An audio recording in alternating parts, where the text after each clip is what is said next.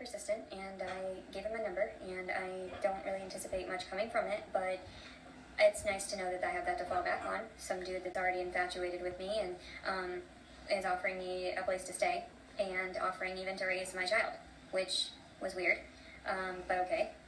It was nice of him to say in that way, to include my baby, and he even asked me if he could touch my belly, and I was like, yeah, I guess so. So I let him put his hand on my belly, and that's all that happened. Can be caught on video at the gym, you know, but yeah, I just thought I'd relay that, because always the weirdest things happen to me at the strangest times.